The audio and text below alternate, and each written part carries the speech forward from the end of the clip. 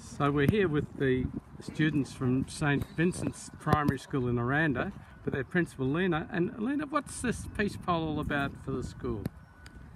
Well, this was my first year when I started at St. Vincent's, and I received a letter from our Archbishop asking us to get involved in this cause, and I truly believe that this was the calling of the Holy Spirit to do some action and do something good for others. So when I called Michael Raby, he quickly welcomed the participation of the boys and girls at St. Vincent's.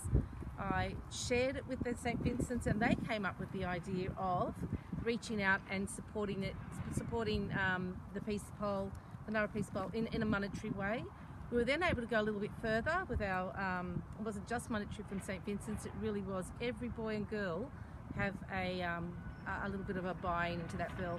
We were able to support the Rotary Club by coming along to the opening, and also our school choir, and some of our students here from the school choir sang at that school choir, sang at the opening.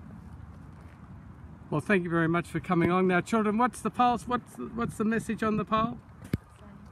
May peace prevail on earth. And how many languages is it written in? 4. And what are the languages for this school? Japanese, Italian, Korean, and English. Okay, well, I hope you have many peaceful moments around the peace pole. Good luck, St. Vincent's.